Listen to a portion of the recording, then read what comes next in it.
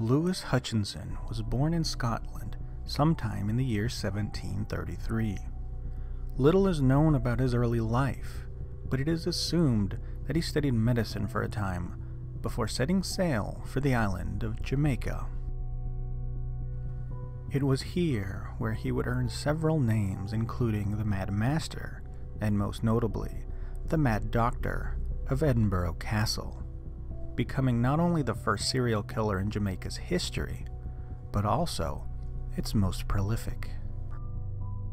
The man would become so well known that his notorious home would become an integral location in Assassin's Creed III, the video game. Hutchinson's legacy begins when he somehow manages to acquire the Jamaican estate known as Edinburgh Castle. While it is known that Hutchinson was not the most upstanding of citizens, it is believed that he came by owning the property through legal means. But after arriving in Jamaica and settling into his new home, locals began to disappear, and it wasn't long before attention turned towards Hutchinson, not only because these disappearances began just after his arrival, but because of their location. You see, Edinburgh Castle was the only populated location on the route to St. Anne's Bay, and as people began to disappear, Hutchinson became the subject of inquiry.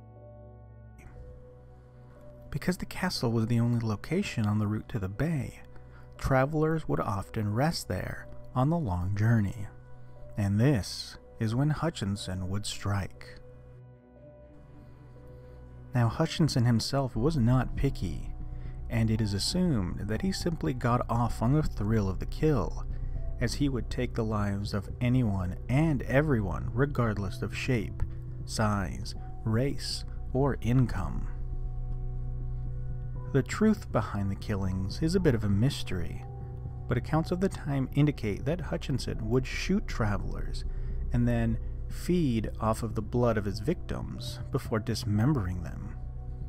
Other accounts indicate that he would feel untouchable at his height and even invite and entertain guests in his home, then killing them.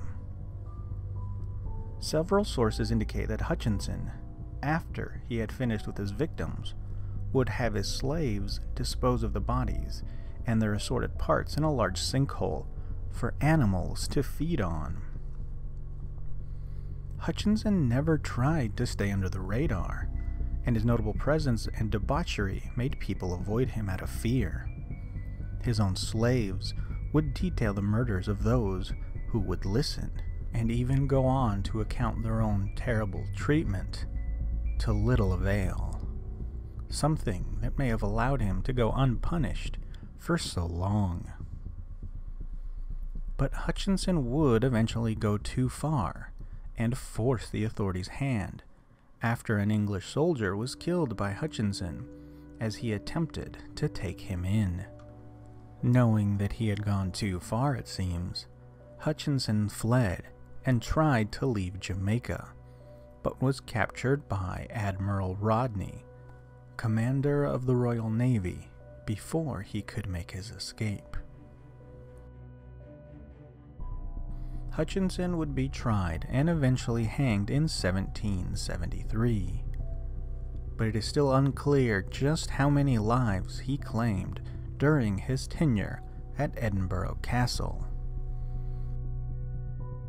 A search of his home would find 43 watches and a trove of random clothing of his various victims.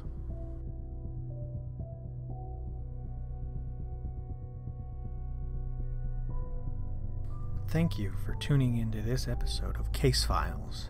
If you'd like to support the show, the best thing you can do is hit that subscribe button. And if you want more content, remember to hit that notification bell.